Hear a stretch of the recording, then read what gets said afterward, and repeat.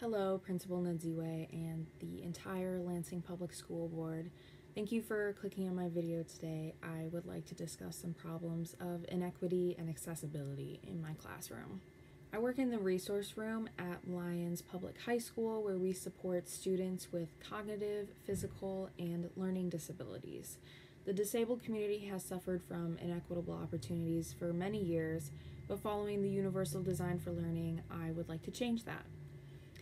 So inequitable opportunities for students can cause low self-esteem, low testing scores, and an overall disinterest in learning. These barriers for students with disabilities can be accommodated by all types of technology. And when we usually think of technology, we think about the iPads and Chromebooks in the classrooms, but I'd like to focus on two types of low assistive technology that we use every day: doorknobs and stairs. The round-shaped doorknobs that we see in large public buildings can often be difficult for someone who uses a wheelchair or even someone who has low muscle density to get access to the building. Similarly, a set of stairs for a person with a disability can be very difficult or even impossible for wheelchair users.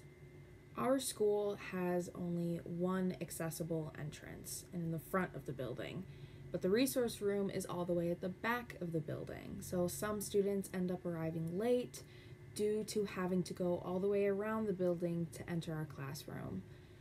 Unfair challenges like these cause students with disabilities to develop low self-worth that may hinder their learning and their overall quality of life.